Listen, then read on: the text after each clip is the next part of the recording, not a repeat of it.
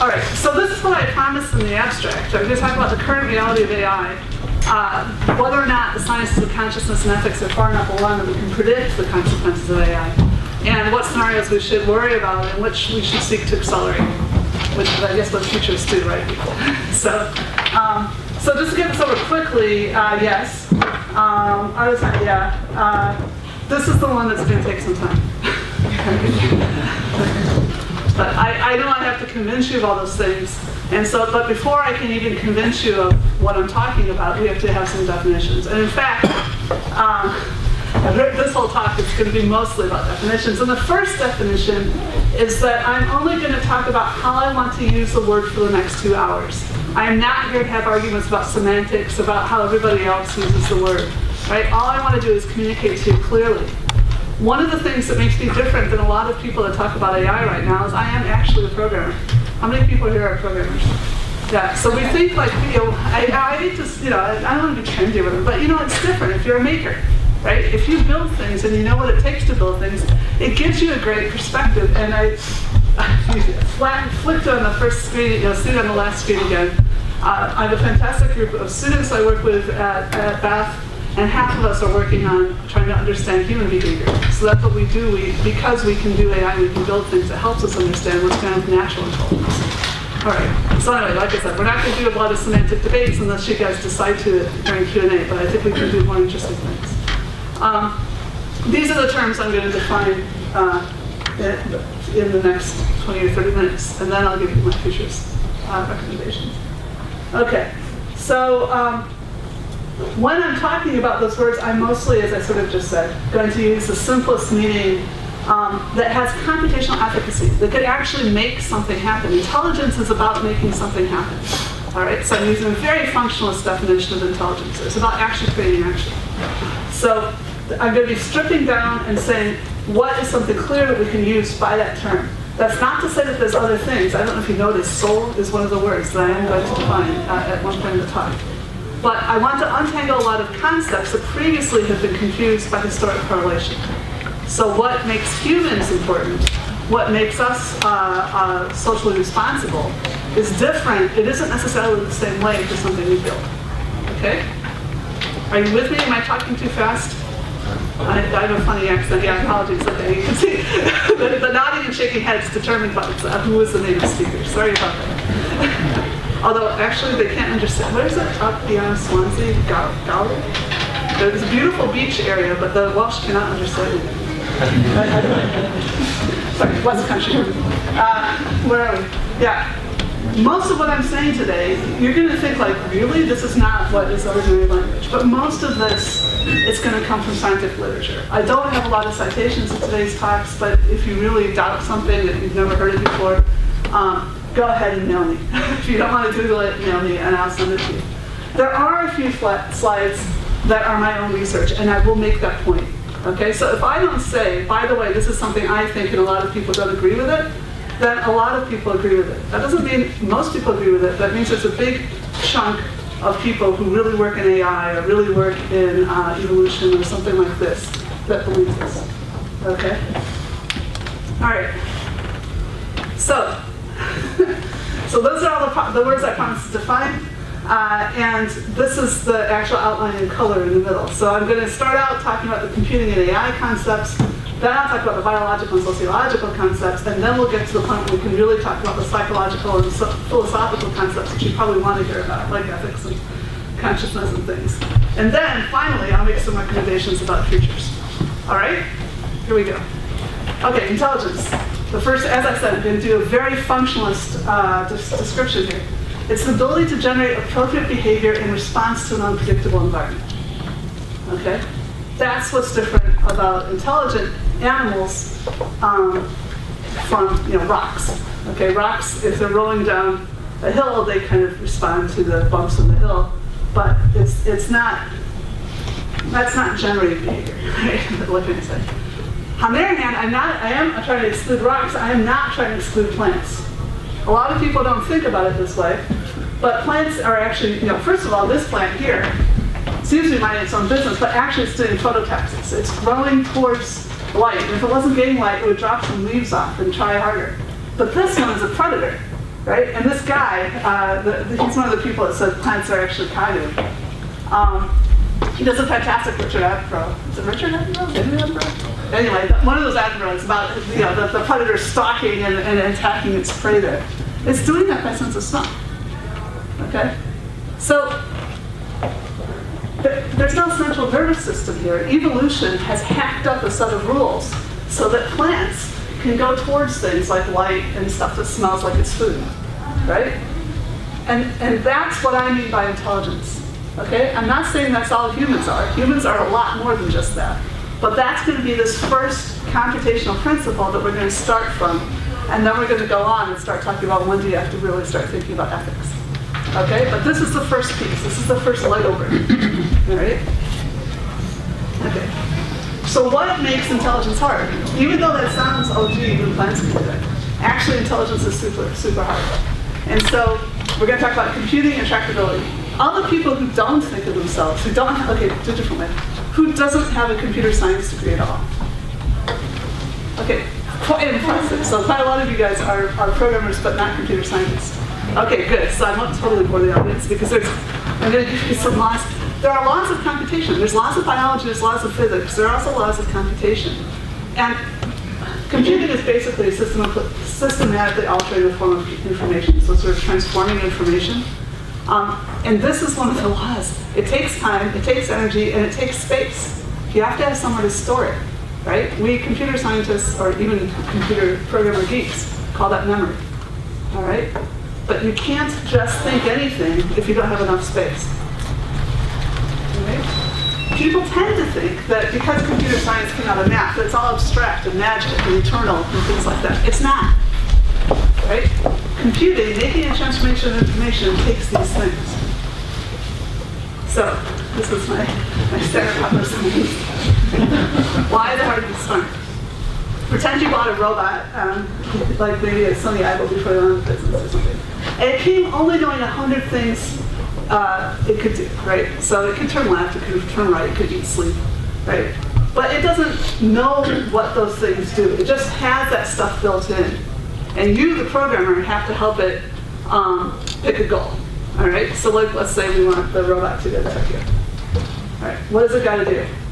All right, suppose, as I said, you can't, I say you can't be bothered, but actually, those of you programmers know it would be actually hard to tell the robot exactly how to get to Tokyo. So you have a guess. So if getting to Tokyo takes one step, so one of the things that Sony has programmed into the Idol is go to Tokyo, if you're lucky, right? Then in the worst case, it might have to try 100 different things until it finds the one thing that magically gets it to Tokyo, right? But what if it's 2 steps, all right? Then it has to try, for each of the 100 things again, right? Maybe it's turn right and go to Tokyo, okay? How many possible plans is that? Okay, 10,000. We're already at 10,000 possible plans you might have to try if you're a robot, okay? And of course we know life isn't like that.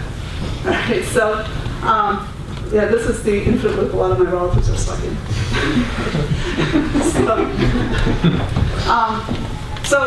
When a computer scientist is hard, they mean basically intractable.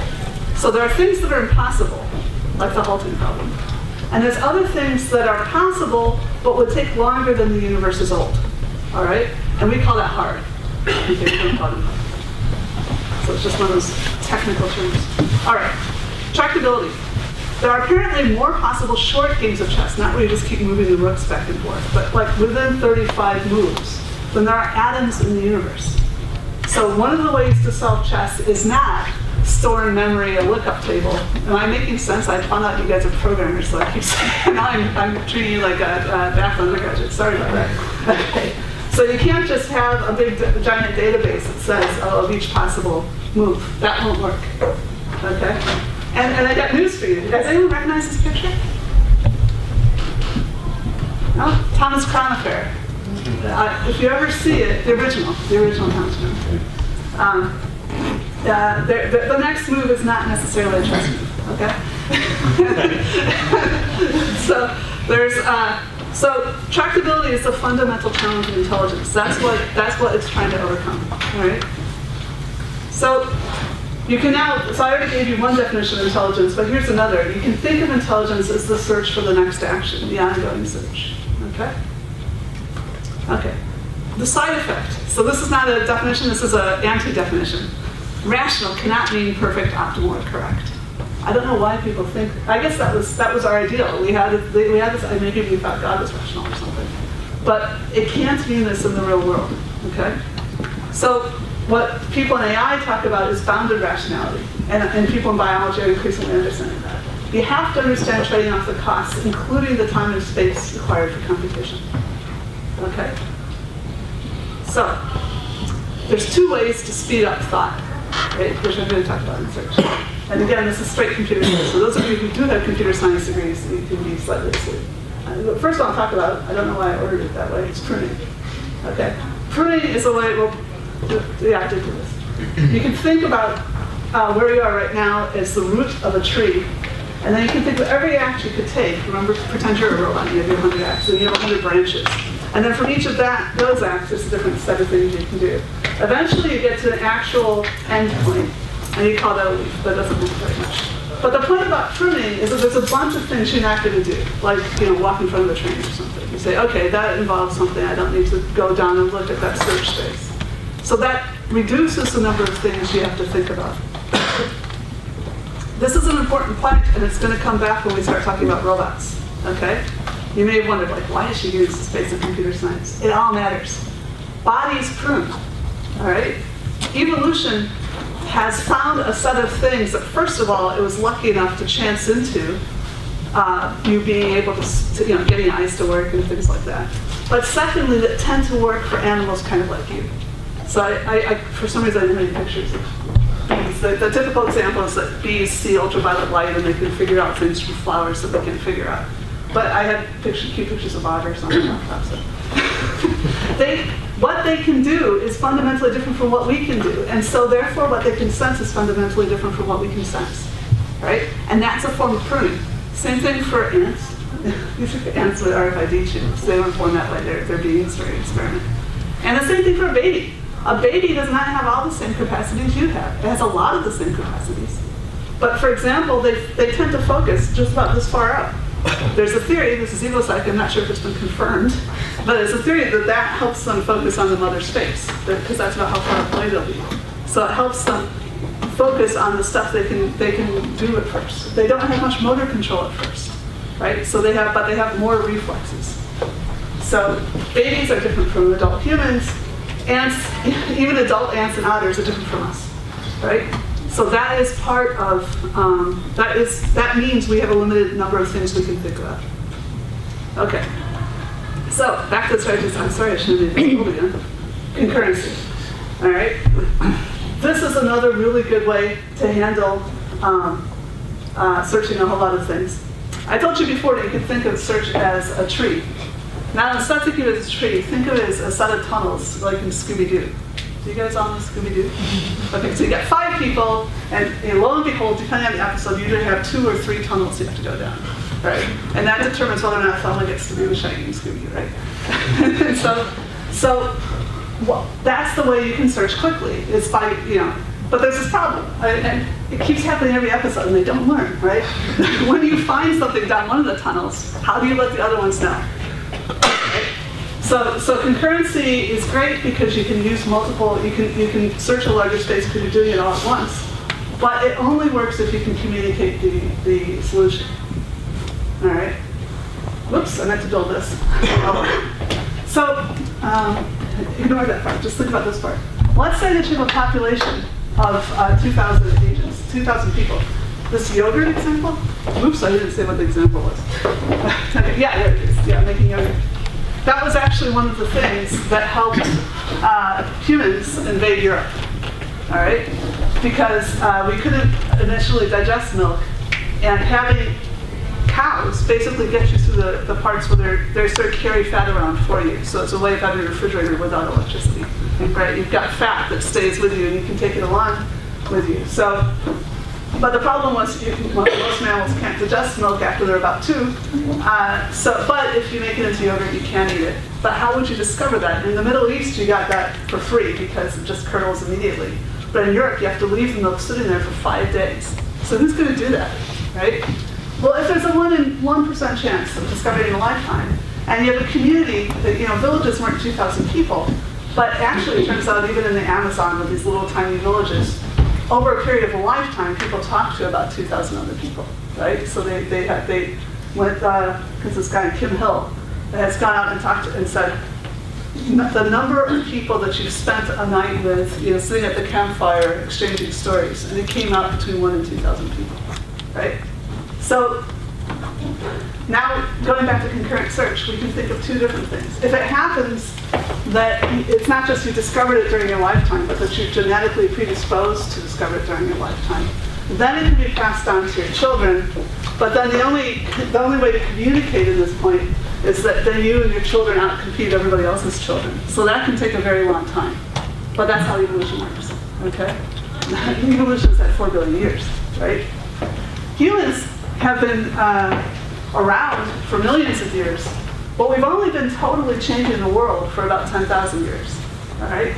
About 10,000 years ago, we started writing, we started agriculture, we started building cities, we started doctrinal religion, which means evangelizing. And you can think of that as, both writing and evangelizing, as communication, right?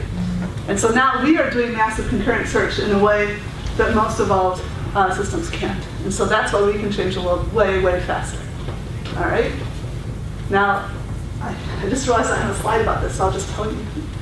AI is another way that we can search. And so AI is adding into the system that we've already got for rapidly changing the world, for rapidly finding out about new ways to change, behave. All right? So that's what AI is doing. Right.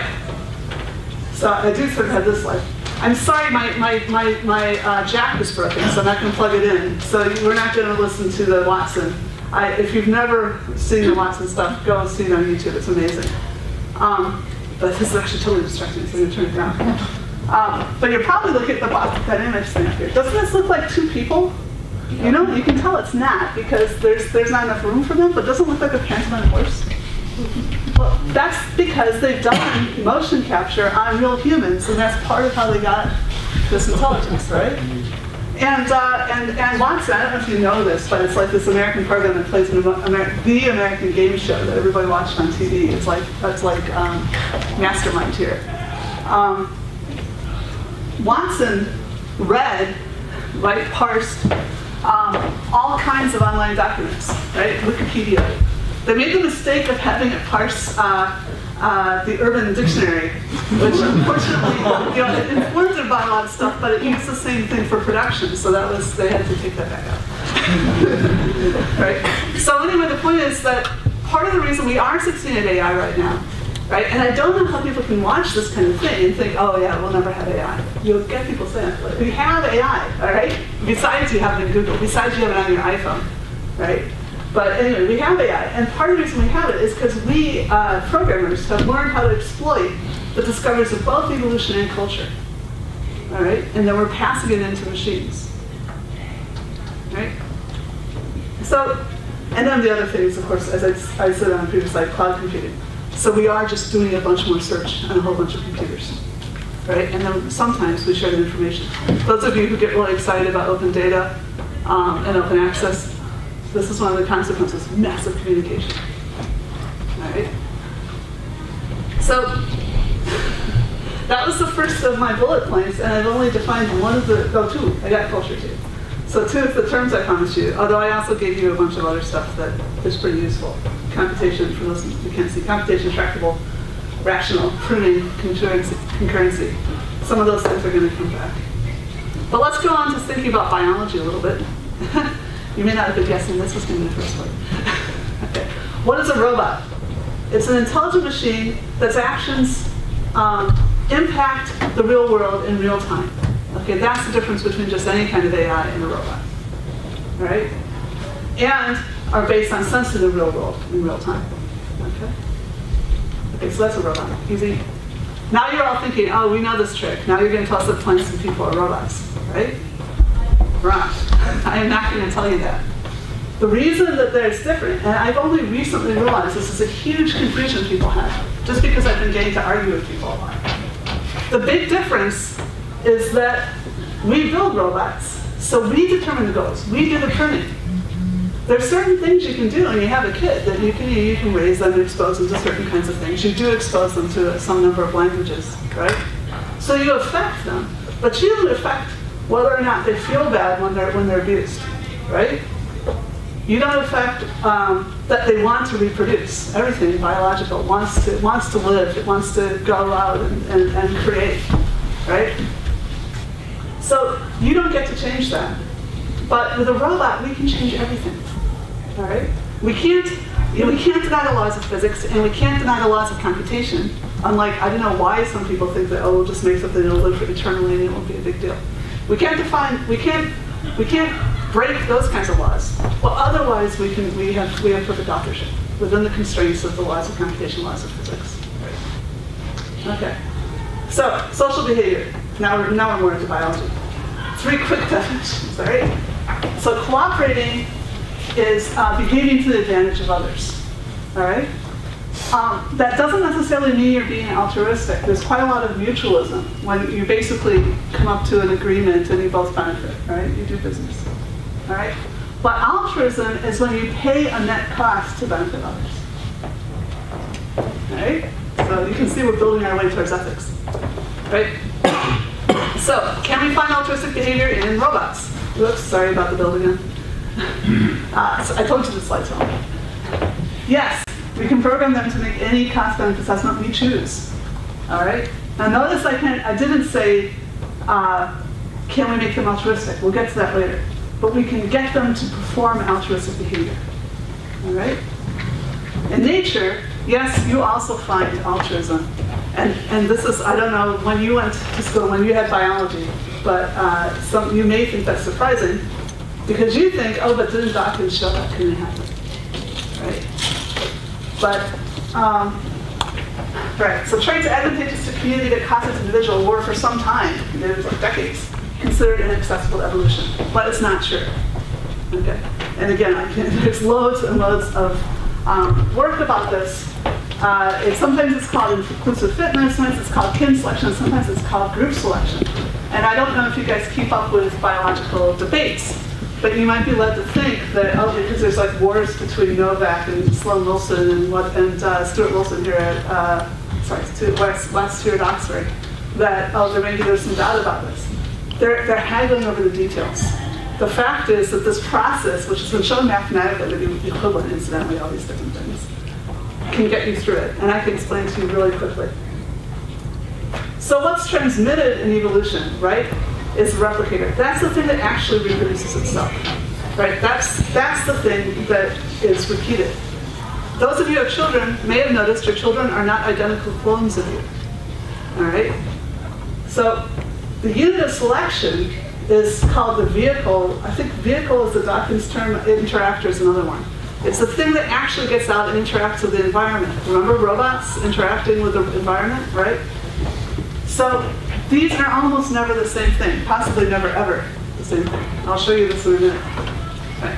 So yeah, basically in the wild, vehicles are made of lots of replicators. All right?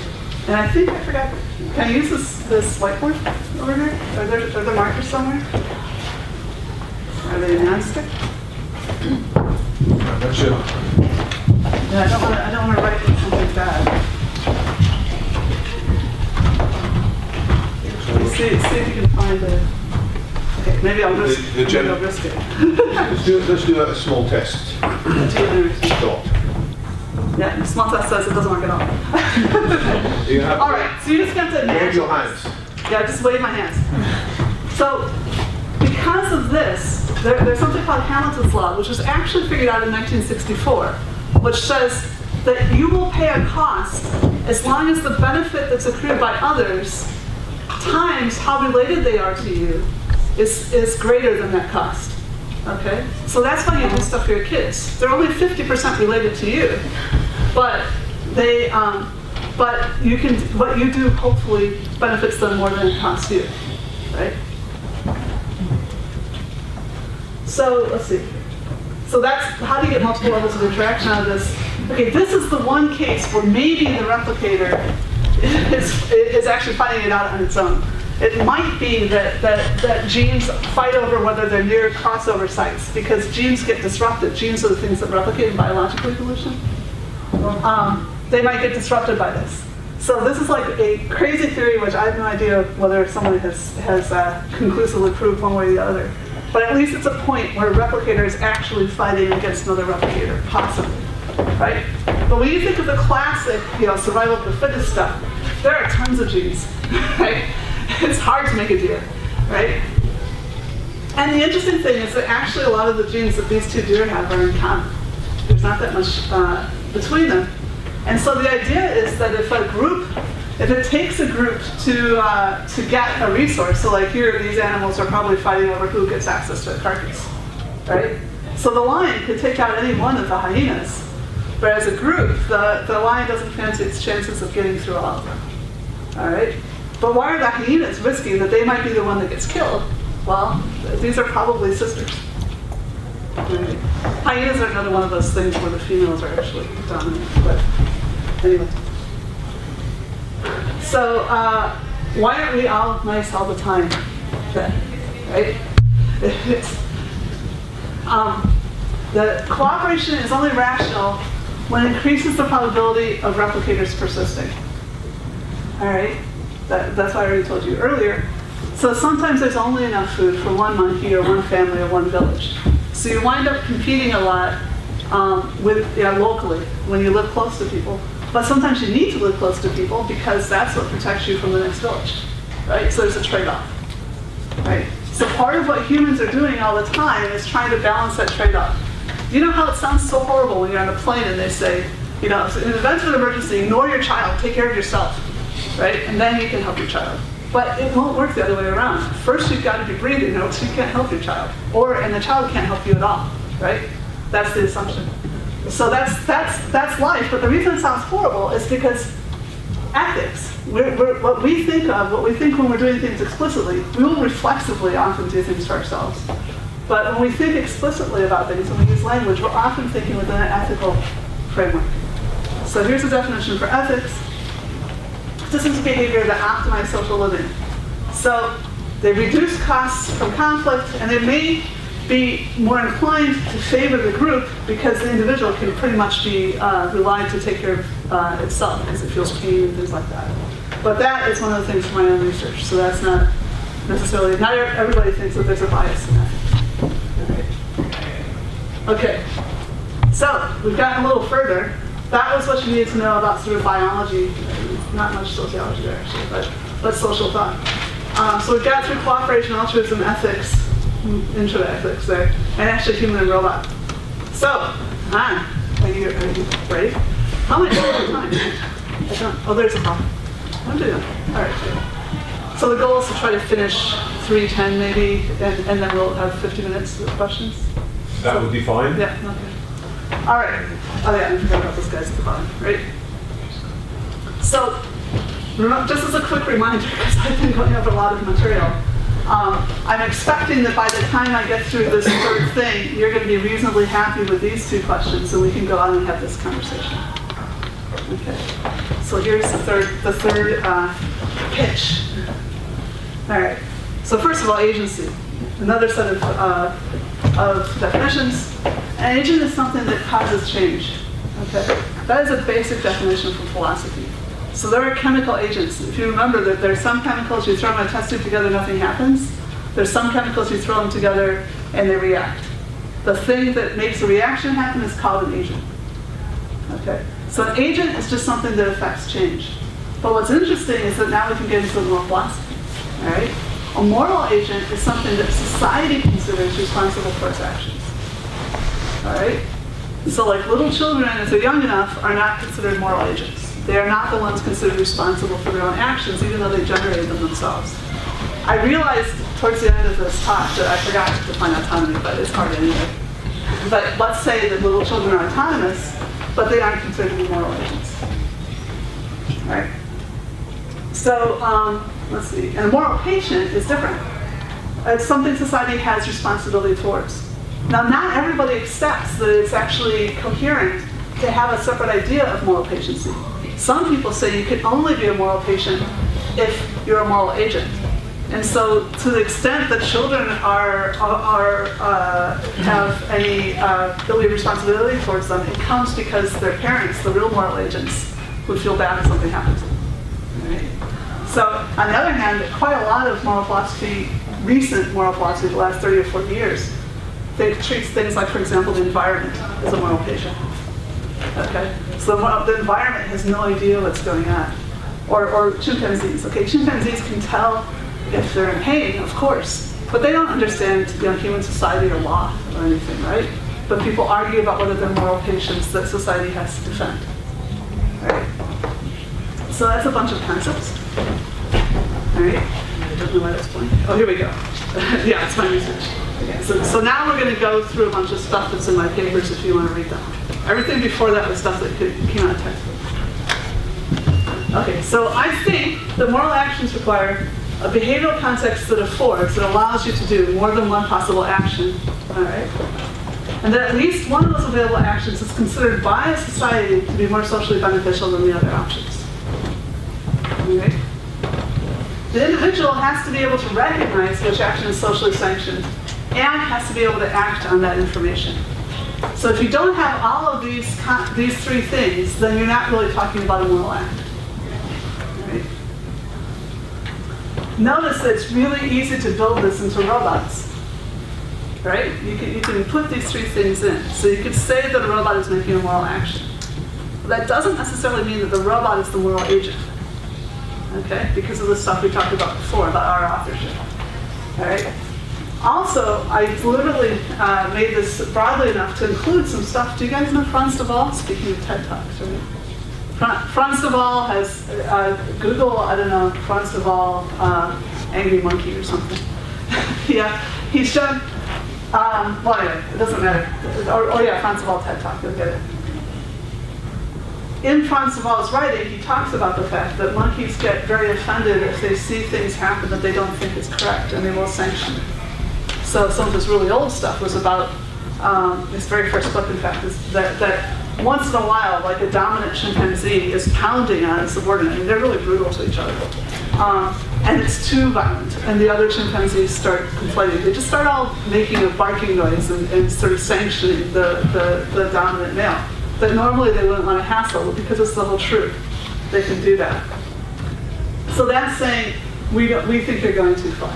So that's something that even apparently, and one experience I've had, Capuchins have a law that if you're holding something, you own it.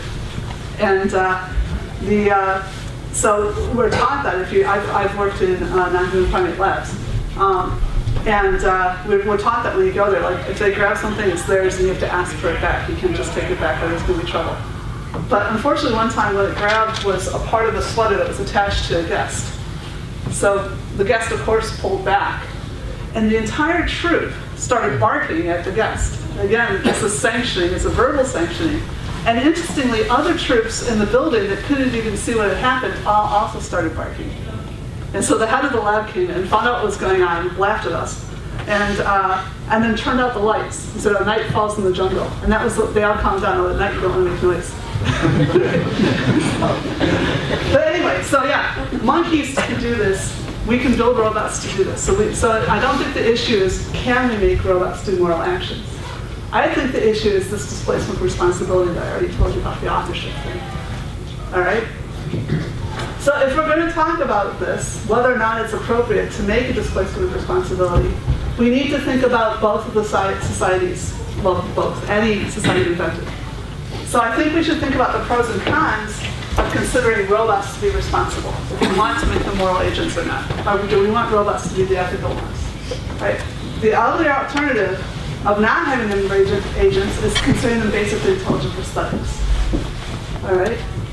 So they're things that can do stuff for us, but we're the ones who are the moral agents. We're the actors. We're the ones who have the responsibility. All right. So I think this bill will actually work. Yes. Okay. Just taking it from the perspective of human society, I don't know. Maybe you guys could think of better ones. I have heard. I mean, this is a bit brutal, but it's true. I can give you a paper by somebody who studied artificial life and said that most of the people who really, really want artificial life to exist are sort of middle-aged single males who want to reproduce. It's not restricted to males. No, it's not entirely. It's not entirely. There are a few women who feel very strongly that there should be robots should be given ethical rights and responsibilities. I mean, I'm sure whoever said that might feel that way, but also, I mean, in print, there's some people that are very strong on this. But there's more males than females saying it. And it's funny when I see on planes, people say this. People who worry about this, are they male? Anyway,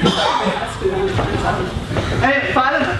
Where are we going? Oh, the other thing I have heard people say, well, you know, if the problem is that the planet is going to blow up in only 4 billion years, and we need to figure out how to get, and we can't go faster than the speed of light, so it's essential that we have self-reproducing spaceships that carry our culture for us.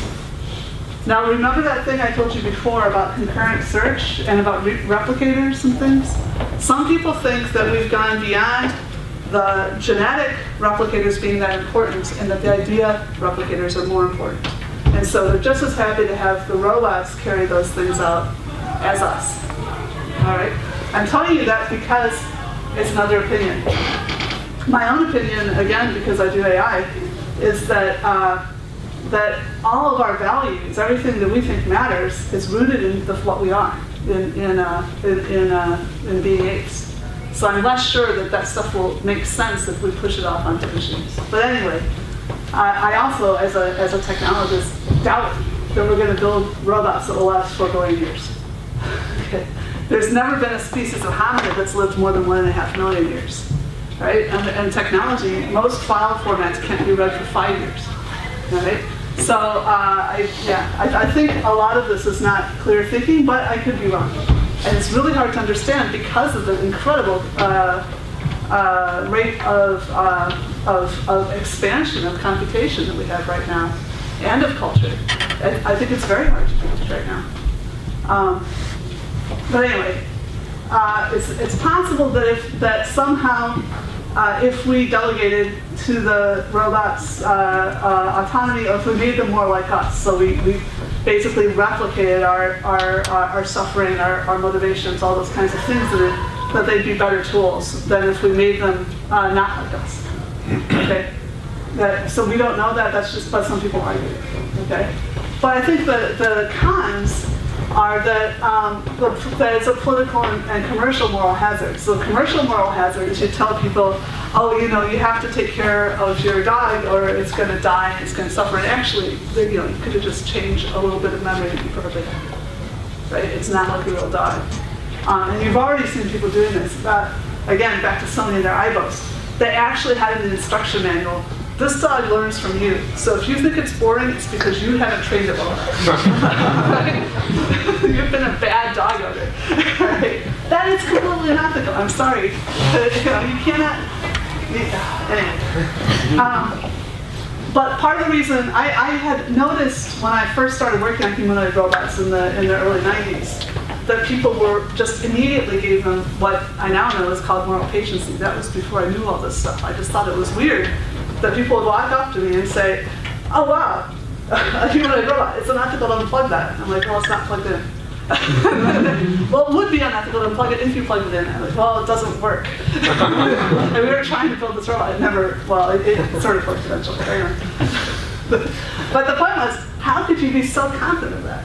And now you get people, and some of them are my really good friends. You see this a lot in the philosophy literature, saying about how important it is. People I really respect come up to me at conferences and say, how could you be so prejudiced against our future AI offspring? I'm not trying to be prejudiced, but anyway, the point is, we are so likely to do this. Oh, I remember the point. Sorry. That was about the moral hazard part, but I just wrote about that like once every 4 years because it was kind of a hobby. It wasn't something important. But then in 2007, right after Abu Ghraib and the invasion of Iraq and all that, the American government started funding moral robots. And I was like, what? So what are you trying to do? Are you trying to assign? That's why I say it's a political concern about the misattribution of blame. Are you trying to say that the robot is to blame? And this is, I mean, have you guys been keeping up with the thing that happened the last week with the UN and autonomous killer robot stuff? On the one hand, I do think we really need to think about this technology and where it's going, and actually one of my big concerns is about how it shifts the cost-benefit analysis, because Americans pulled out of Vietnam because 30,000 or something had died, and I'm sorry, that would be wrong, maybe 300,000, and it took a lot longer to pull out of Iraq because only 4,000 died, right? And the fact that we spent $1 trillion, voters don't think about that, right? So so I'm worried about it from that perspective, but I also don't like to say killer robots, because I think, again, it's possible that when you actually have the autonomy, the extent to which you have autonomy is you're just saying how much can you trust the tool to make a decision quickly, correctly, and that will be very carefully determined, right? And so the real thing is, how do you control the cost-benefit decisions that politicians are making? And maybe that's what those guys are trying to do. Maybe they know that it's not really the Terminators, but they're really trying to help voters realize that they don't want politicians to do this. But anyway, I worry a lot about all that. Okay, but just in case, because there's a future here, some of you might say, what about the robots? Don't we owe it to them that we should let them, self-actualize? Okay. I don't think for existing robots. How many people are philosophers here? Okay, this is a joke out of the right to life today. Right, so there is no current robot that would benefit from being for moral efficiency, right? That we wouldn't even know how to. But I don't think it's better for the robots to be competing with humans for resources, the stress of social dominance, suffering, things like that, fear of death. I don't see why those are things that would benefit the robots. But again, this is really arguable, and I'm sure people love arguing about it. But I think that, well, first of all, ethical systems co-evolve with sociality and are co-developed with culture. There is no predetermined slot for AI. It's weird how people say, oh, but this is clearly true, No, it's not clearly true. We're actually talking about two different sets of artifacts. We're both organizing our society. We legislate now, right? So a lot of our structure is locked. And we're building the robots. And my own opinion is that that it's a bad idea for both humans and for machines to make them moral agents or patients. I really think it's better for us to keep the responsibility that authorship imposes on us.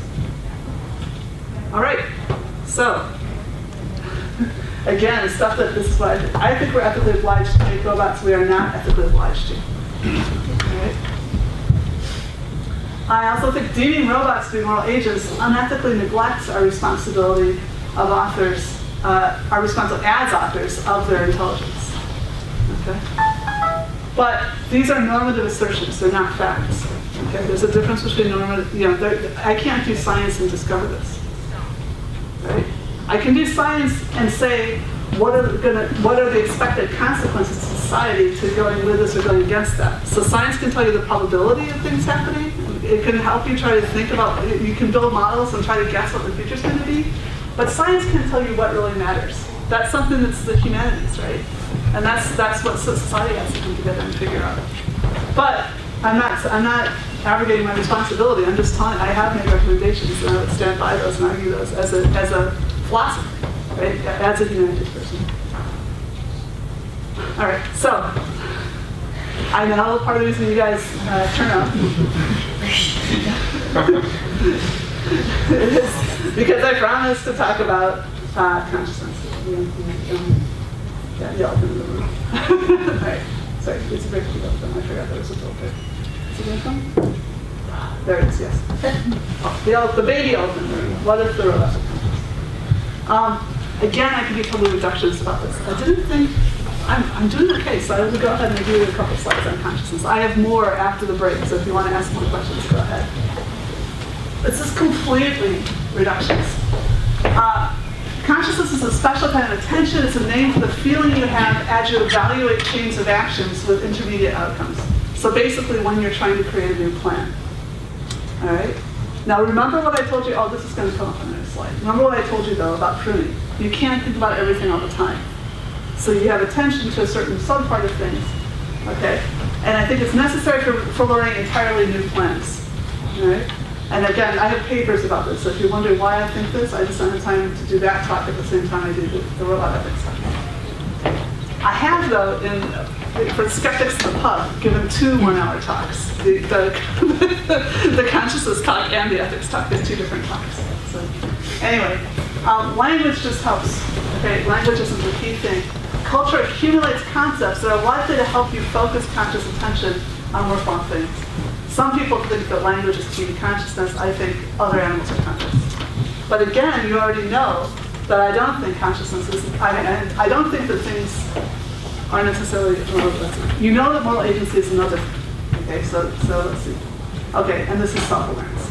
So self is one of those concepts. So a lot of people think, when are you conscious? When you're self-aware. Right? But I think that's not sufficiently reductionist because awareness is the key thing, and self-awareness is another term. Okay? So why would we have that for artificial intelligence?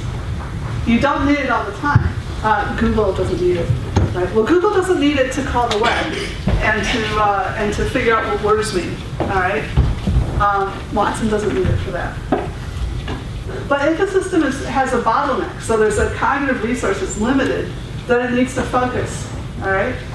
So if you've got massively distributed learning, then you don't need this. But if you need to, for example, you need to be in one place at one time, and you can only learn if you're pointing your eyes at something, that's when you need something like this system. So again, consciousness comes out of those tractability things. That's what I talked before about computation taking time. It's like you're shining a light on a subset of the things you can do. That's Dennett's attentional spotlight theory of consciousness. So assuming that you've got a bottleneck, then it makes sense to allocate your learning skills to tasks you're currently doing in proportion to how uncertain you are about doing them. All right? So this is just a really good heuristic we've probably evolved for what we direct our conscious attention to. Right? But we don't know that we're doing that.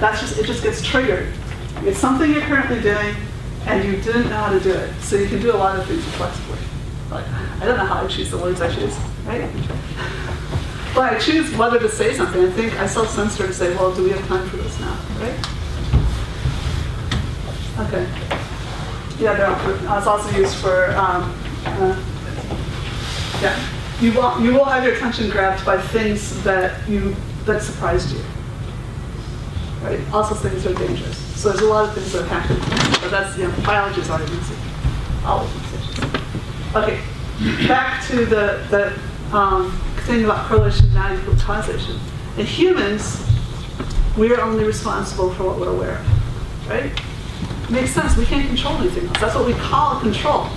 Now we do control. If you're a roboticist, then you are controlling your heart rate and your breathing rate and your aging, right?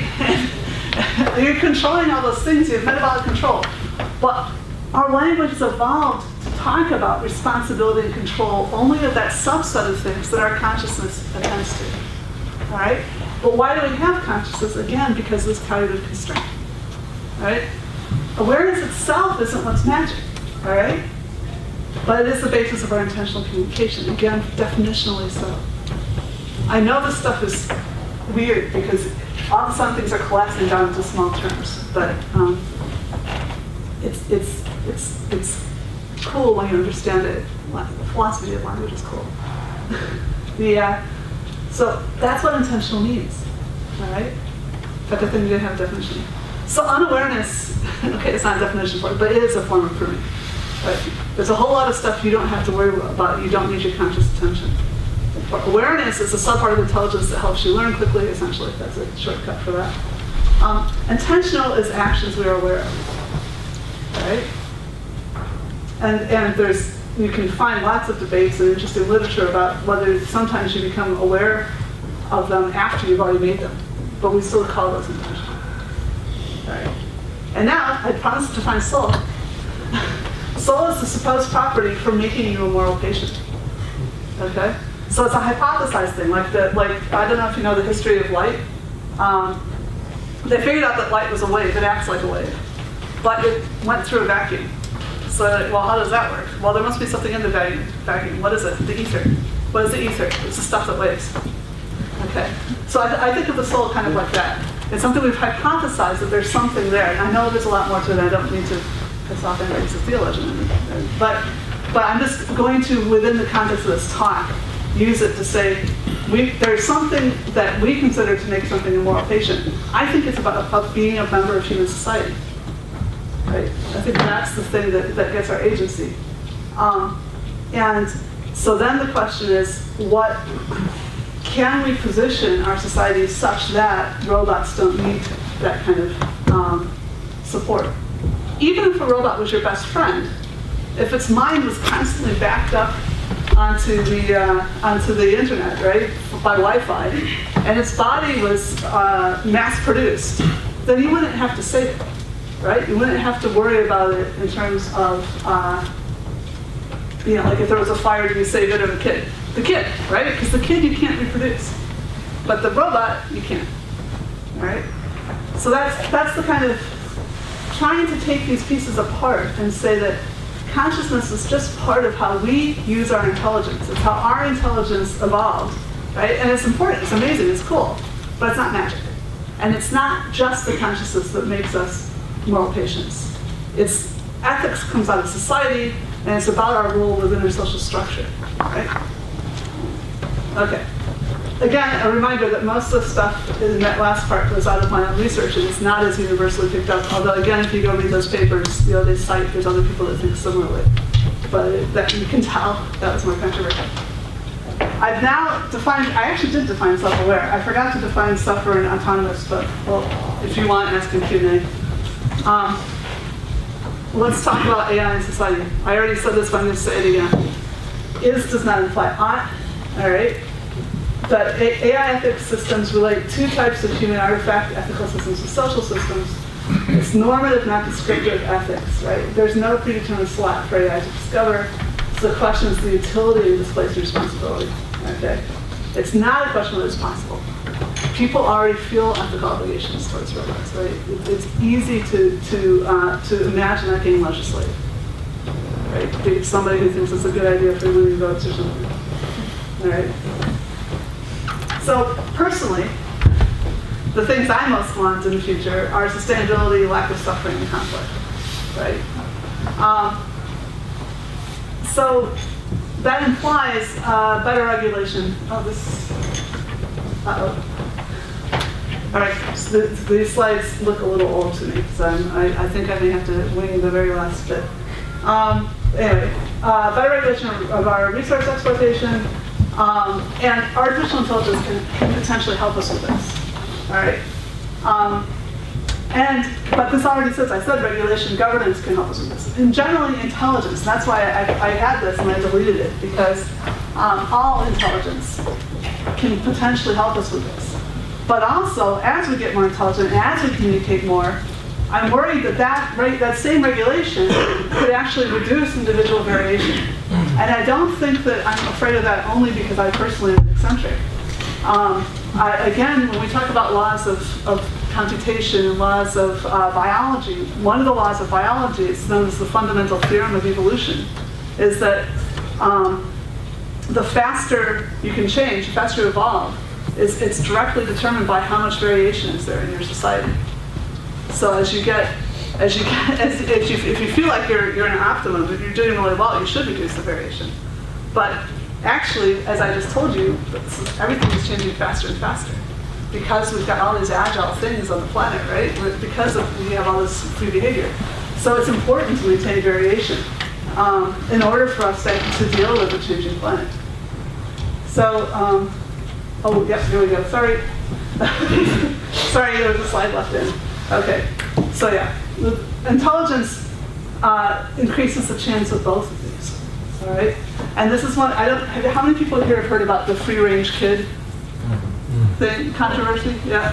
There's this whole thing that people weren't even watching. I certainly wasn't, I don't have kids. I have cute pictures of kids, those are most of my grad students' kids. Yeah. But I had not noticed that how you get raised now is completely different than how you got raised when I was being raised, right? And did you see this? Like in 1979, there, somebody just found some like thing from Women's Magazine or something that said like, is your kid ready for preschool?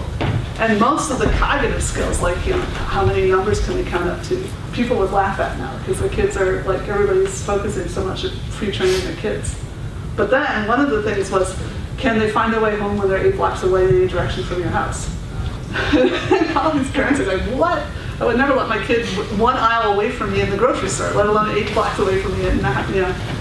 And one of the people studying this actually he had been working in the 70s on navigation, on how you develop, it was just basic developmental psychology. When do you learn to navigate? Interesting question, very related to consciousness, incidentally, navigation. But he noticed all this stuff was changing, something brought him back to it, and he'd actually filmed kids running around and building little spaces for themselves down by the river that their parents didn't even know about. There was like an entire community that the kids would go to, and they'd ride their bikes and whatever. And he had all these papers about like, when they get the bicycle, that massively increases their range, blah, blah, blah. So he went back and found those kids. A lot of them hadn't moved away very far, and they, like the rest of America, were like monitoring their kids, on a 2-foot leash. And he said to them, well, what about, he showed them the film, and some of the people even said, I thought those were dreams. I couldn't believe that I was allowed to do that stuff, so I thought I must have just dreamed all that. So people, even in this generation, have lost contact with their older selves, right? Because society has brought them along on this thing about you're responsible that nothing happens to your kid and that your kid doesn't do anything to anyone else, right? So this is a massive shift. So these are both things that could happen. So my recommendations, I've got 2. This really came from the previous one. Don't make robots or AI unnecessarily humanoid. I don't think we need to make it suffer. I think we should be the principal agents. I think that doing that increases the chance we allocate researchers' responsibilities to improve. I also think, now this sounds a little weird, but it relates to what I just explained to you, we need to treat our personal data like our homes, okay? So when we give out information, and I don't think we can go back on having information out there. In fact, if quantum computing works or something like that, no encryption anymore, right? So a lot of time, we have good hygiene, forget it. Machine learning, you can build models, and the better model you build, the less data you need about any particular person to predict what they're going to do. All right? So I don't think we can go back, but I don't think it's the end of the world. Think about your house. Okay? Probably half the people in this room, maybe all of us, could break into your house. Okay? Certainly the police could get in your house. Certainly the army could get into your house. But if you found anyone in your house, you would expect them to go to jail. Now we know that sometimes it doesn't happen, but anyway, we won't go there right now. But basically, we regulate our society to say, and that was what ethics was from the beginning. Way back at the very beginning, it was like, well, how do we make sure that that nobody kills our kids or whatever, right? It's always been about policing, and I think we're just going to have to police in this too. So these are the 2 immediate recommendations I have about AI and robot ethics. I guess I've done more towards AI and less towards robots. Well, that's because of this. But that's it. I just want to remind you again that AI already owns our advantages. It does exist. And so there's a utopian thing, which is that we'll all figure out how to solve our hard problems, like sustainability. Maybe we'll figure out fast light travel or how to unbend the universe so it doesn't go to heat death. Right? Who knows? When you have amazing machines that we've never had before for thinking. But the dystopia is losing autonomy and ability to freely express, or catastrophic disruption of the global ecosystem, which is what we've been doing with our intelligence so far. Right? And again, I didn't show them this talk, but I probably have the slides somewhere if you want them, about the proportion of the ecosystem that's become sort of 7 species, because they're our favorite 7 species. It's unbelievable how we've taken over the planet at an increasing rate. And it's not just about human population, it's about just dominance. So these are the 2 things that AI can do for us, and I hope that we, it's so impossible not to think there's 2 guys, isn't it? Yeah, I see this stuff a lot, and I still can't think, oh no, somebody's left. All right, so yeah. Yeah, I don't remember why I threw that slide in, except it's beautiful. I know people want this, but I don't think it's the right thing to do.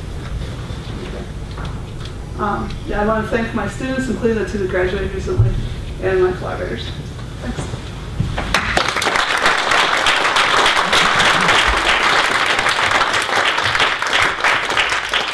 Very good. So I guess the two questions are, will people agree with you that we should make robots humanoid? And secondly, can we stop it? Because maybe it'll happen accidentally because we're making computers have better vision, we're making computers learn how to learn, and we may discover that they are much more human than we sort of intended, and it jumps ahead. Yeah. Well, actually, Stuart Russell recently, having constructed the Center for Existential Risk at Cambridge? Cambridge, yes. Yep. Specifically is talking about what the people who did chemical weapons did. So the scientists actually said, okay, this is going nowhere good. And they just sort of stopped working on it. Yep. And if you go look at the Wikipedia page, it doesn't tell you that. It tells you about which politicians shut it down. Nixon was one of the ones who shut it down. He did something useful, didn't he? Yeah. Right?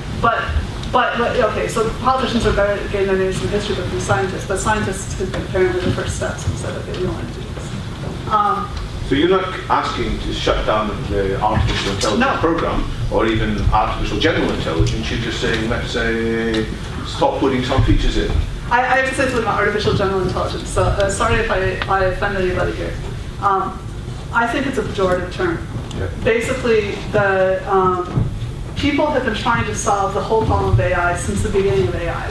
And a bunch of people sort of 10 years ago decided that the other people hadn't solved the problem yet because they weren't trying hard enough, or they were trying to do their own thing. It's not true. You can go through the entire history of AI, back I don't know, probably centuries. People have always tried to build human-like intelligence. But a lot of them want it to be this beautiful magic single algorithm too. It's the same thing with the consciousness researchers. They're looking for this beautiful magic pattern in the brain that suddenly makes you ethically obliged to something, right? Again, I think that's a flaw in reasoning. It's not about, consciousness is not the same as a soul. But anyway, I just digressed too far. No. But you have said, you're not trying to stop artificial intelligence research. There are certain things that you hoping the community will agree we shouldn't go there and we'll stop it. Right. Because there are drawbacks. And it doesn't have to be the community. Although, again, hey, I think that's slides about this. It doesn't have to be the community, but the UK is actually, there's always all these ridiculous nationalist things that, let me see if I can find this.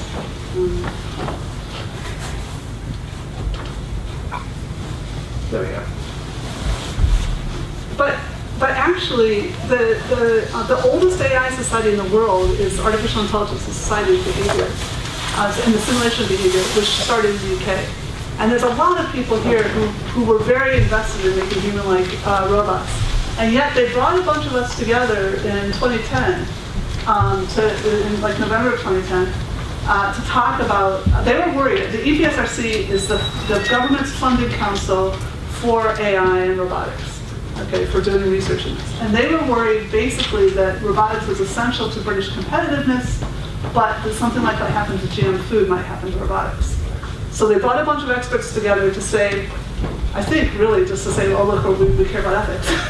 But the experts who've given up 3 days of our time, which is hard, it's hard to find time, wanted to do something. And so we produced the Principles of Robotics, which EPSRC signed up to and published on their webpage in 2011, on April 2011. So I encourage you to have a look at this, but again, this is from a bunch of people who are the kinds of people that would normally, just by gut, of course, want to make their robots into children. And they said, robots are meant to be tools. Okay, this is actually the first three are Asimov's laws corrected. Okay? So remember, this is, they obviously people wanted to make it so you can't kill it all, but this is the UK. What are you, like fifth, sixth? I'm sorry. I have a passport too. But we're like the fifth or sixth largest weapons producer in the world, so we can't say that they're not going to kill it. So that's okay, they only kill for national security, right? So that's the compromise I have to make. But anyway, humans, not robots, are the responsible agents. Okay? Robots should be designed and operated as far as practicable to comply with existing laws and fundamental rights and freedoms, including privacy. And there's a huge concern about having robots in the house and who's going to tell them what. We were all worried about Cynthia Breezeal's new thing where she shows this little kid, this little kid talking under her blanket with her robot. It's like, oh yeah, we really want that going to the internet, right? The footage of whatever she's doing in the blanket. But actually, have you heard about this? Barbie. Mattel has decided that Barbie should talk with your kid and upload the information into the cloud, and then when she comes home from school the next day, say, oh, so how did the exam go, right? Yes, if robots are in the home, people will think of them as being like dogs, and dogs don't tell your secrets. Robots, unless we get amazing things like privacy encryption that we talked about before, would probably share your secret. Hey, we know about Snowden. Thank goodness for Snowden. A lot of us saw that was a problem. A lot of us saw that the government was going after the big search engines in the late 90s. But it took something like that to really... So you're saying that the Barbie manufacturers and similar robot manufacturers should not put this information into the cloud anywhere? If you put this kind of thing into the cloud to store it, you need to encrypt it and you need to anonymize it. And this is something people have been saying about Google since it was founded. You don't need to keep that information tied to the individual user for more than a few months, right? So there's things that you can do, but anyway, robots are products. They should be designed using processes which assure the safety and security. Okay, that's replacing the third law of robotics. This is all on the web. You can just Google it, you can get And have these been adopted since then? Well, adapted. So these are on the web. Yeah. But they were basically getting ignored, as I said. But now, one of the people there, Alan Winfield, got onto the ISO. There's a committee trying to put together robot ethics as an ISO standard. So again, that just makes it something that's recommended for good practice. The only country that has it actually in law, we're one of the only 2 countries that has anything, and this is sort of like a policy document on a web page. The other one is South Korea. And you can understand why South Korea would really care, because there's a bunch of militarized robots in the DMZ, between North and South Korea. So those are the only 2 countries so far that have this policy.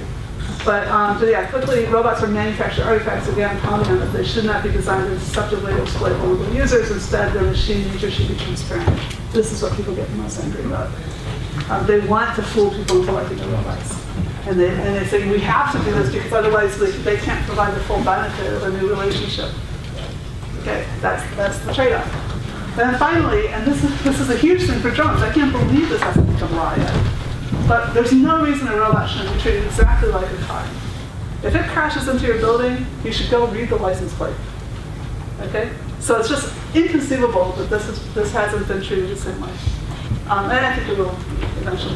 The whole thing when you do stuff like this is you're trying to accelerate. You're trying to bring the future you want. Let's take some questions from the floor. Right, all kinds of questions. Over there, yes? Can you take the screen back to the first law? Okay, sure. Whoops. What happened there? That's interesting. Okay. Yes? Last word of the second sentence. Whose nation? Is this the nation of the first world? This is, as I said, a complete compromise that not everybody's happy about. And I do think, well, it's an interesting thing. Again, I don't want to get myself on hyperbole or something, but some people think that drone warfare kills less civilians than real warfare, like cluster bombing. But I do, as I said, I got involved with this because I am worried that when human soldiers aren't at risk, then there's an increased probability of trying to invade and control countries. So I think your concerns are real, but this was what we could get through the panel, which included representatives of the government and the users' councils. There's a secondary to that, and that is, along the same lines, I follow your presentation with great interest, and this is the first one of these 4 that I've ever been to. Oh, right. You seem to be considering how AI will interface with we human beings in the first world, not how AI will interface with the third world, and what, in your opinion, would be the implications of global security in that scenario. Right. Notwithstanding the fact that the very fact that we refer to AI as being AI assumes that we have got RI, real intelligence. I think by the definitions, which I said I was going to stick to for 2 hours, there's no question that humans are intelligent. Okay? There's no questions that we choose our next action.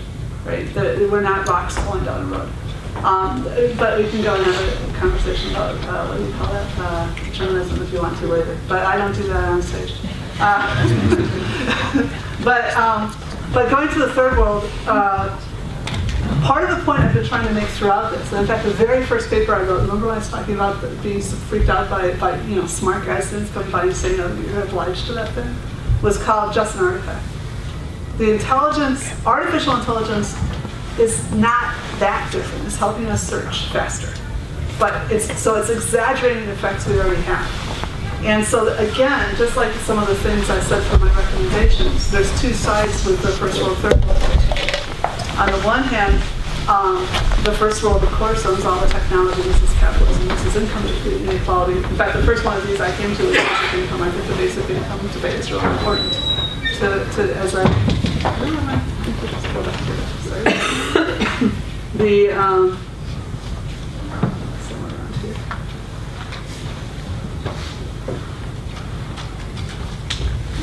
Whoops, not that.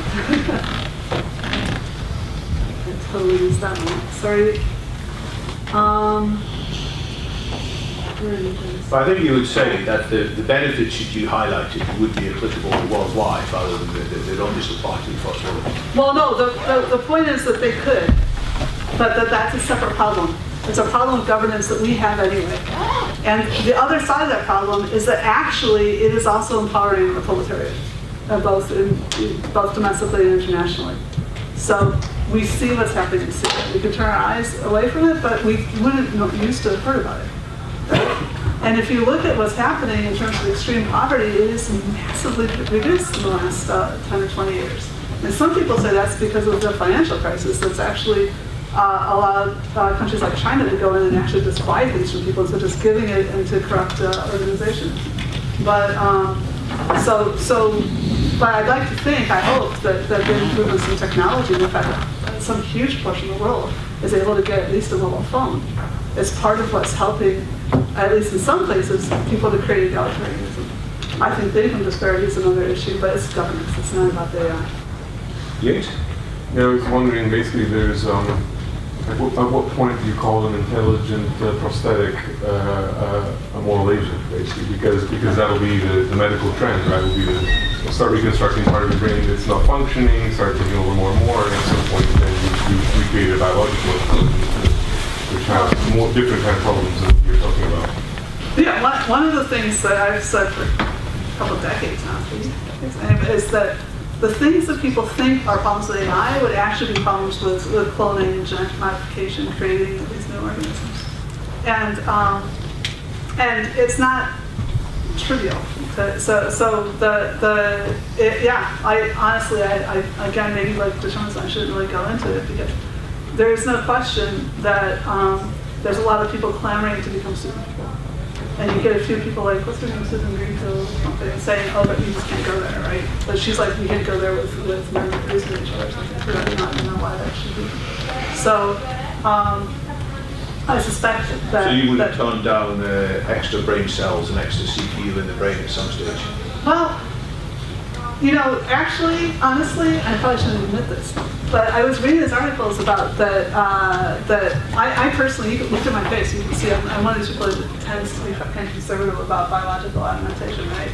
But you know, when you read about kids, like some huge portion of kids at school now, at university now, are using drugs to help them focus.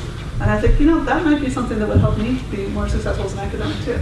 You know, so we almost all use caffeine, except for the Mormons. You know, so we are already going that direction. I didn't use caffeine until I moved here. I was about 26, and it was impossible to live socially without taking tea. So, but so you can't do what Susan Greenfield says and shut down that whole conversation, saying let's not go there. I don't think it's possible, but again, I think we need to realize. I mean, like there are certain things that people don't have in their homes. So this, again, going back to weapons of power, right? There's certain things that in some countries are not allowed to have in your house. You're not supposed to have an automated machine gun, right? Yeah.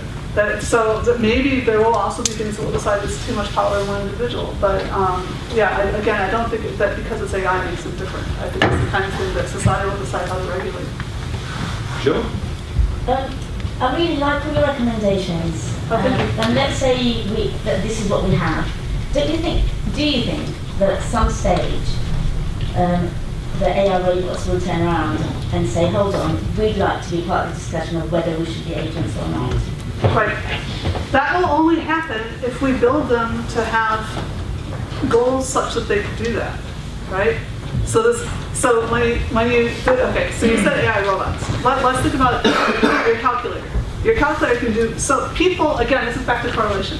Intelligence was correlated with consciousness, was correlated with moral agency in humans, and ambition. Not in everybody. Actually, it's like 18–20% of people have competitive personality types. So if they were super smart, they would use it to their advantage over other people, right? A lot of people are actually cooperatively oriented, and a lot of people just care about themselves. They don't actually care about how other people are doing at all. Right? So, but anyway, for some reason, some people, maybe there's 18%, think that as soon as you got smarter, you would take over the world. But calculators are already doing math better than us, and they don't take over anything, right? And so the question, and Google, like, not the company is fairly human, right? But the Google stuff that does search, like, that's not going to take over something, and it knows way more than we do, right? You know, Watson isn't going to take over something. It's got a human name already, and that's a problem. But it's not. It doesn't have any motivations except for answering questions. That's the only motivation that's built into it. If you allow the system, and now this is what Nick Bostrom has something called the orthogonality thesis or something like that. Anyway, it's about that the goals are independent of the rest, can be independent of the rest of the action. And that was in my PhD in like 2001, that you can take these pieces apart. But he thinks, well, still, if it's self-learning, even only on the action level, it might, AIs might do some kind of horrible damage to the world, even if they didn't mean to, even if that wasn't the primary goal that you built into it at the top. I actually think that is a problem. We have to be able to figure out how to regulate and attend to, if we allow the systems to self-learn, we should restrict where it can self-learn, and if we can see it coming, then we should shut it down, right? And I think that's a problem for our society now. I think our society now, so he literally has a paper that's talking about AI turning the world into paperclips, by some accident, right? But we're turning the world into not just paperclips, into humans and cows and dogs, right? And cats. Have you seen the numbers about the drops in like rodents and amphibians and birds in the UK? It's just, because we love cats, right? And we let them outside. It's unbelievable what we're doing to biodiversity. So I think he's totally right, except to say this is a problem of AI. That's not a problem of AI, that's a problem of intelligence. It's just the I. Okay? So we've got that problem and we should be dealing with it now. Question in front here? Sorry? I thought you said I guess maybe in 25 years ago I met with Guhart and Doug on their project site. Yeah. And they had a vision of maybe there's some magical moment where we will go from no AI to the thing everybody calls AI. Yeah. The recognizable magic that's kind of on the screen or somewhere there. Can you identify what you think is the roadblock? He had an idea back then. And that was 25 years ago, he didn't get there. Okay. Yeah, I don't think there is a roadblock because I think people over-ascribe agency already, right? People ascribe agency to their rabbits, right? To their stuffed animal rabbits, I mean, right? Okay. So they ascribe moral patience to them, right? So I don't believe there's a more, there are already things passed in the Turing test. People are mistaking things, right? I think it's like, when we think about the history of like how people define ourselves as different from animals, we keep moving the bar. And I think one of the cool things about AI is as we get used to it, right now we think, oh gosh, it has language, it's rational. It's like us, we're perfectly rational. We have language, right? Once we start getting more experience of it and better understanding of it, it may help us understand the extent to which we are animals and make us worry more about animals too.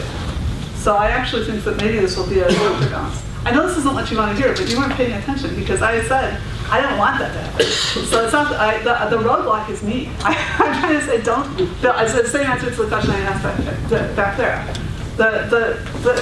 These things can do all the things we can do.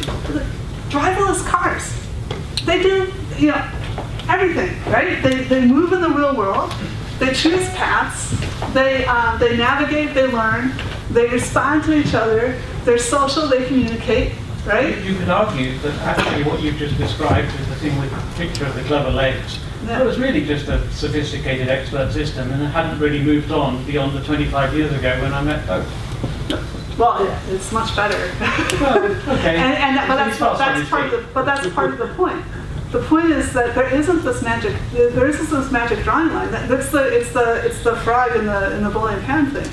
But it's not just about AI. Like I said, I'm not worried just about AI. I'm worried about intelligence and culture and what we're already doing to the planet in terms of things that are actually hazard. In terms of things that are actually cool. You know, there are such cool things happening. Have you seen this stuff about? We may, you know, in the next 5 years, have, you know, babelfish, AI babelfish, right? That we can understand language spoken, and so you would get to go talk to people, and maybe it would be no better than Google Translate, right? You'd have to be intelligent yourself and guess what was really meant, but it would be so wonderful if people weren't all having to speak broken English, and we didn't have to have little guilt about having been born speaking English, right? So there's wonderful, wonderful things happening with AI, and our lives are really fun. And we have fewer infants dying than ever, which is one of the things we know people don't like their babies to die. Not only because we ask them, but when babies die, regimes fall. Right? That is one of the most fundamental things that political science has figured out. Right? The state becomes unstable. So all these things we care about, we're achieving, but we're also having some knock-on consequences we haven't always realized. And every so often we screw up and millions of people die. Right? Rohit? So you outlined a set of principles and recommendations there. Yeah. Are you aware of any other field of science where those kinds of voluntary principles have acted as a constraint on the community and stopped anyone going into the spaces that you're trying to prevent them from doing? Yeah, as I mentioned before, chemical warfare. There was also, I don't know if you know about the Nazi experiments that were being done on humans. Now, apparently some people have occasionally used the information that was gathered by the Nazis, for example, in the space programs. But basically that became something not only that you couldn't do anymore, but also that you couldn't even cite. You weren't supposed to read. So that was, I guess, medicine. And yeah, so it isn't just about won't someone want to do this. It's about, you know, we're a society. We have policing, and we watch out after each other. Remember, I was telling you, we didn't even let our kids go more than 1 mile away from us in the grocery store. How would we let people do something if we understood that it was damaging to us, right? So I understand why people say, oh yeah, and I think it's back to what you were asking about, like, oh, because there might be this magic critical point that you get to. It's a tipping point. People talk about tipping points that would just all fall down. But intelligence is more complicated than that. And as long as we're staying well away from it, and that's what I was talking about, as long as we regulate and stay well away from, you know, making like ape-like things, I don't think that's an issue. Have you read Kurt Vonnegut, The Cat's Cradle? The world ends, I think it ends in a lot of Kurt Vonnegut's. but in that particular, water somehow. it's because basically nanotech. There's something called Ice 9, and it just, you know, that's much more likely than AI.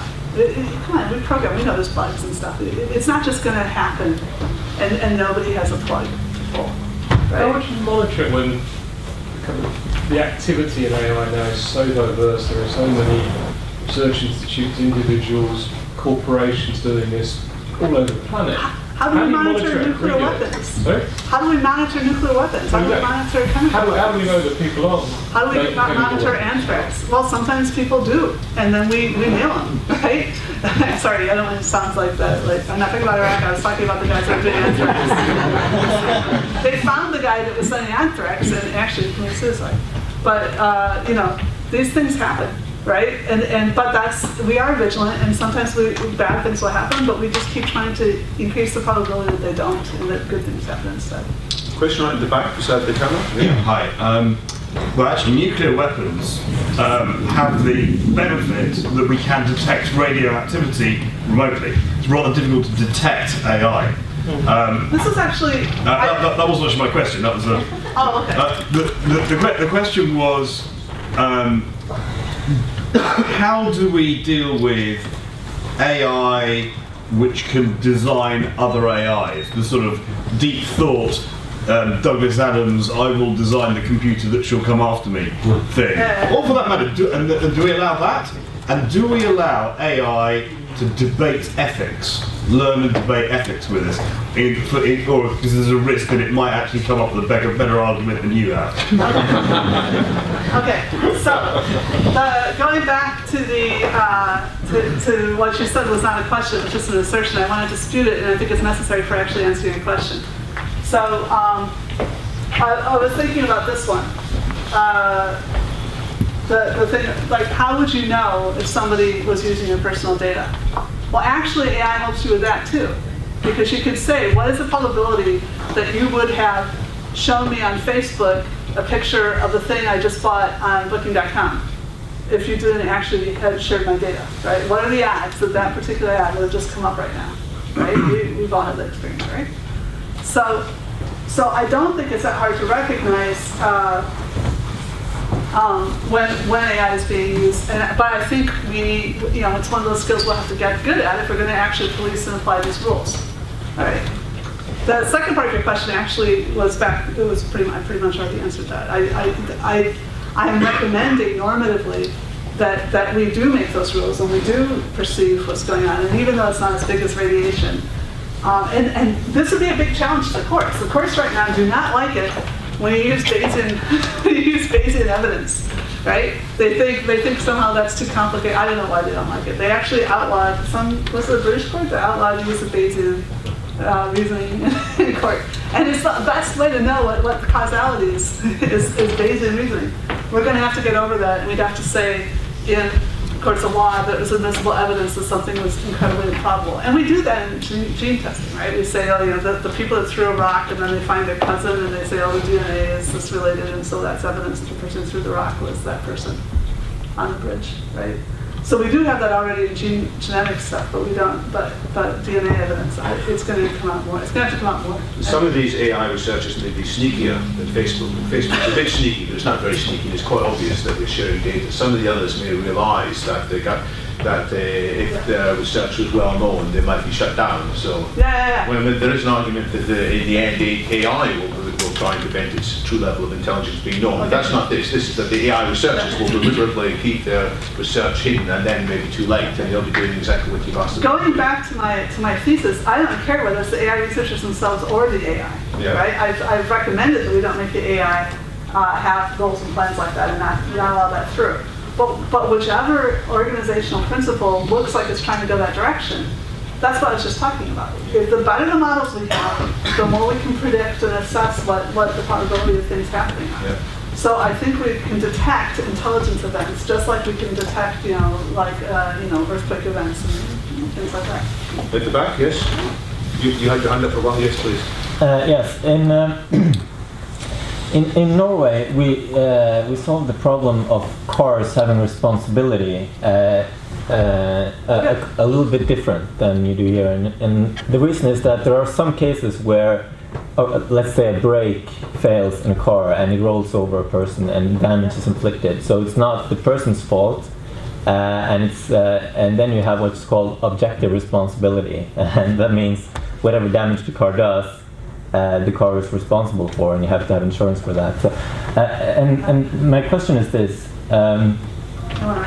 Would it be impractical? Could it be impractical to levy the responsibility to the owner or the maker of the robot for any damages that ensues, because that would leave a lot of damage without any fault?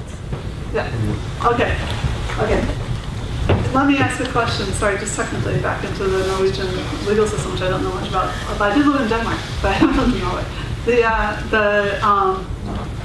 when you say that the object is the thing that has responsibility, does that indicate that the manufacturer is not the one? So it's not manufacturer's liability, it really is the object that is liable?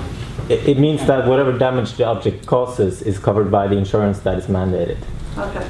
All right. So, okay. Maybe that's not quite as alien as I thought it was, but it's interestingly phrased. Okay. So because normally when we talk about liability for machines failing, there's two people that could be to blame. Well, I guess there's three. There's the operator, right? The owner-operator is usually to blame. But once in a while, if you get enough evidence, gathering evidence, you can say that the manufacturer has done something incorrect. And then there's liability to the manufacturer. You can go back and have class action lawsuits and get that recalls and all those kinds of things. There are also things that are called just acts of God, which basically means, well, you can't do anything about that. And yeah, a lot of countries handle that various ways. It's interesting in a way. That was why because the way you first described that, I thought basically that the manufacturers must have a lot of power in the government because they pushed their liability to the owner when it really sounded like it was the manufacturer's fault. But I think what you're talking about it makes sense. You're just saying there's something that can happen, and that's how society has decided to organize itself to fund who gets paid. Who takes credit. No, but the question is not who gets paid, but it's who does the paying. No, it's not about liability. If nobody's responsible, then you sort of have this vacuum of moral agency. Right. So you have to give the robot some agency. No. So you have to have some kind of default, and that's what I was saying. For your society, apparently the default is that the owner has to buy object insurance. It's not the government that buys the object insurance, is it? No. No, it's the owner that's had to buy the object insurance, right? So basically, you've taken a class of problems and made them the owners. Okay, yeah. And that's why I said it sounds like you have very strong corporations in Norway.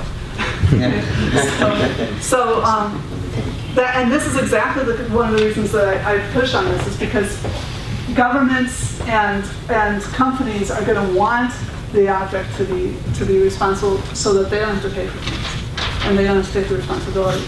And so who winds up paying for things? So it becomes an act of God or an act of machine, I don't care. The point is that society has to accept that. I come from Chicago, and there's a very high, tall building. It used to be called the Sears Tower. And the windows broke. And it was like 110 stories. And these huge chunks of glass came down. Amazingly, nobody was killed. But it was a very windy day, and there was a new building being built nearby, and the wind rippled the glass, and it smashed a lot of cars. Really, huge amount of damage.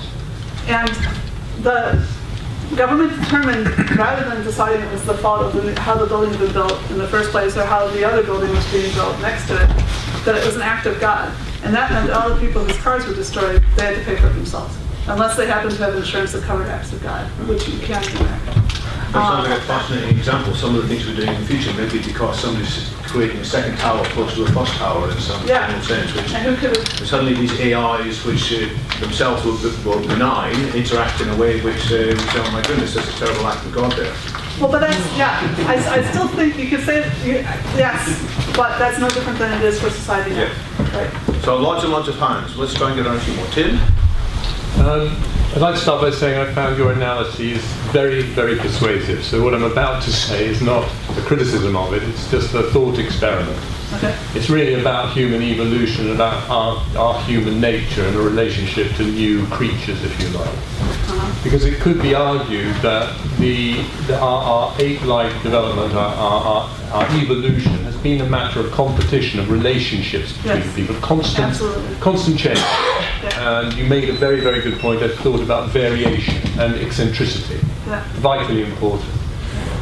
It could be argued that if we were to create creatures like ourselves, we would want to create them in order that they should compete with us, that they should learn, that they should have within themselves the capability to have a moral argument with you, to love, to feel, to suffer, if only because that might help us evolve. So it's a theoretical, it's a hypothetical, but you see where I'm reaching. I'm reaching to a counter-argument that says, well, actually the danger in what you're saying is that we have created a set of tools. We treat them as tools, we treat them as things, objects. We don't have to worry about any ethical aspects, really, because they're tools. But actually we've disadvantaged ourselves. In the long run. I'm talking about the long run. I think that's really interesting, and I will go ahead and just have the conversation. And I haven't heard quite that argument before. So usually they just say, well, it's a better way to, evolution is the best way to design. So if we want good robots, we should let them compete like we do. And then you get all these things. Then you get suffering and competing and everything. You have to have the goal orientations like humans. But anyway, that's a cool new twist on we need to evolve our AI argument. So this is one of those things that's normative and there's no good answer for it. Because I think if you're going to accept that, and you have to accept the possibility, in fact, the probability, well, you would expect machines to think faster than us. I still don't know about the having faster the more robust bodies. And biology is just amazing. So I don't know if you would get there except by hacking biology, rather than actually building machines. But because I was actually, just to elaborate on that, I was thinking of convergences, speciations, all the risks of that. But it's an existential risk argument, I appreciate that. Well, yeah. And so the point is that, so I have thought about this too, and the reason that my normative recommendations are along these lines still is that I'm not sure that any of the things that we currently hold to value makes sense without the emotional and affective experience that humans have. And I don't think we could build something that would be sufficiently similar to us in terms of our perception and the way the brain is going to work and things like that, that they would share those. So if you say that there's a subset of values that are more important, like finding out about math or something, or competing even better and going out and trying to stop this thing about the universe going to heat death. If you say those things are more important, then I think it's worth the risk. But I just think that in the near term, maybe if AI, in 40 years from now, will say, you know what, I used to think what I said today, but now I am so blown away by the progress of AI that I now think that is the future. That is the logical future, and we should just give up our planet for creating AI because it's making something that's more beautiful than we can ever create. But right now, I think all those people that are saying those things and playing those games are actually like weapons manufacturers. It's actually a form of corruption of human values and playing on human emotions. And so right now, this is the line I'm taking, and I don't see evidence that AI could go off and do that better than us. Andrew? Oh yes, another twist on the topic. Basically, your position is robots don't really need consciousness in the majority of cases, so if they don't need it, then we don't build it, problem sorted. Now, philosophically, there are many property dualism theories which say that consciousness is an emergent phenomena that just appears in itself, providing the system is sufficiently complex. So what if the same happens here, and if AI is sufficiently complex, it can develop in itself consciousness-like properties, and then the end outcome could be quite unpredictable, including something which may actually be akin to self-preservation instinct and so on, with well-known consequences. Okay, if those guys are right about consciousness just being a special form of complexity. So first of all, don't forget that I said there's two things. Don't forget that I said that consciousness is not the same as moral agency, and it's just a way of learning, basically, and of choosing actions. And secondly, let's see. I digressed. Okay, it doesn't matter. We'll come back to it. Oh, you said that I said that robots aren't conscious. Actually, no. If you get the whole hour version of my consciousness talk, I point out like a bunch of existing AI systems that have to be called conscious. Again, just to make my point that it's not a big deal. So robots, if they are trying to learn, and they are in one place. So AI in general, like Google, doesn't need consciousness that much. Although Google exploits consciousness. If you're really a philosopher, you can think about it. So humans are the conscious action selection for Google. they give us their 10 best guesses of what a good result is. We click 1. They record that. So they update their knowledge base as a consequence of a conscious person choosing in there. So you can think of the entire system as conscious. But you can also point at existing robots that learn from their experiences. I don't care if I call it conscious, because I don't think consciousness is magic and moral agency. But I also, again, you're just going to have to read the paper. Looking at the neuroscience and the psychology literature, I just don't buy this like magic pattern model of consciousness at all. I think it's a specific system that's evolved for a specific purpose, that we pretty much know which part it's not. What was the thing that the guy? Neil Blunt? No, it's not the Blunt. No, the guy who thinks that it's about information synthesis. I don't buy that at all.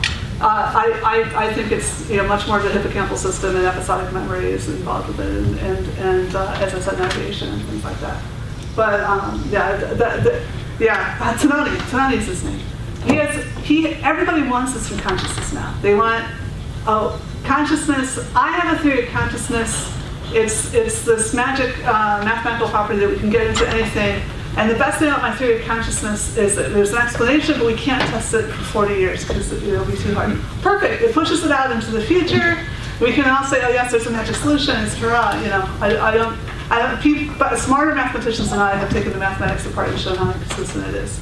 But it can't just be information fusion. Tononi, is that because? Yeah, Tononi.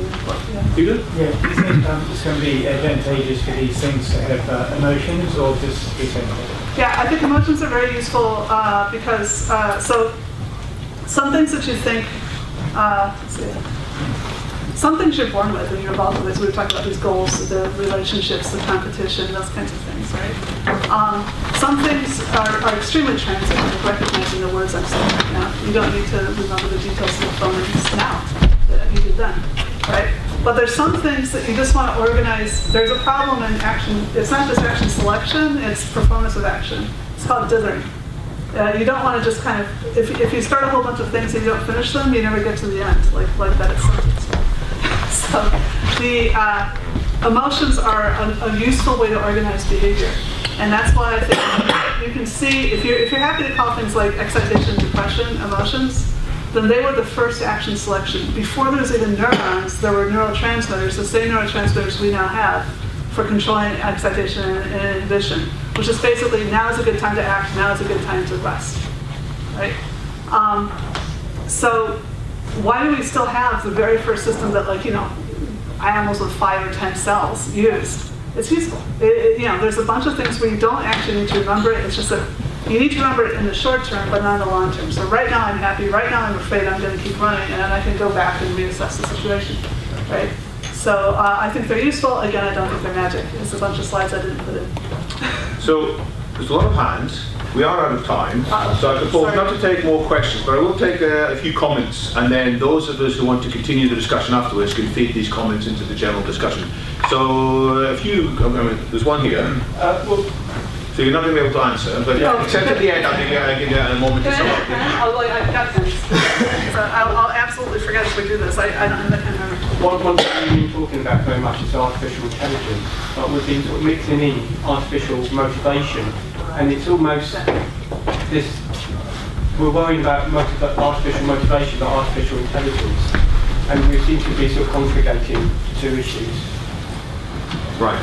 So motivation versus intelligence. Eva? What concerns me that maybe as we build more and more, create more and more advanced artificial intelligence, we will create a very intelligent elite, but we will actually dumb down the rest of the society by killing creativity because they will just use too much technology. Okay, so just as we don't let our children run around anymore, most people won't even have the chance to learn about creativity. Ben? Going back to the discussion about nuclear weapons and how we can track their progress of being created, when we're talking about an intelligence event, would it not be possible to then try and create a policy that governments set themselves up to that can create like what they call the breakout time, so the time that people could start working on it and give them a specific amount of time which they'll be able to actually create something? Down here? About your first recommendation, I think one of the things from my perspective is around communication, the role of communication of AI activity. And I wonder if it doesn't actually lead to promoting some of those goals that you say that you should try and avoid in terms of interacting in the real world through senses such as vision, scent, interacting with other agents, i.e. humans, and you end up creating a more and more humanoid type AI. Sorry, what is it that might do that? The need to be more effective in communication, to create optimal communications methods that you actually, and interactions with the real world. I mean, you're not going to be able to have a chance of answering all these questions properly. Actually, I might. You're doing all right. Martin, it was a similar question. I was wondering about, are there any examples you know of AI which is too humanoid? Are there already examples of AI too humanoid? Janina? I was going to answer your question, but I'll turn it into a comment. On the regulatory recommendations that you're making, I don't see much of a chance of them actually working in a sensible way, simply because they are as likely to over-regulate things and therefore stifle certain innovation. But on the other hand, even if they don't do that, the military themselves, for example, governments themselves, for national security or any other reason that you said was invoked in on those 5 proposals, are likely to develop those things, humanoids, type intelligences. They're the ones who are likely to actually develop it more so than in the private sector. I was going to ask you what you thought that, but we can talk about it later. That's my view. Okay. Heather, did you have a question? I don't have a specific question. There are a number of things that I'd be interested to discuss, but okay. All right. So shall I try? I think we should take these. Yes. Okay, really quickly. Artificial intelligence versus artificial motivation. I do think motivation is part of intelligence, but you're right, it's a discrete part. And I did try to talk about that before when I was talking about the orthogonality issue. So, yeah, you're absolutely right. Good language about it. The intelligent elite, yes, it's an issue. It's exactly the same issue as what we've got right now. When we had the third world discussion, I was trying to have that conversation too. So it is an issue, and I think we need to try to share information. And there's a lot of people working on that right now. That's what the open access movement is about and things like that. So it is an issue, but it's something. It's not special to AI. It's just, again, we need to regulate. It's the same with the income disparity and things. Let's see. I can't read my own handwriting. It's terrible, actually.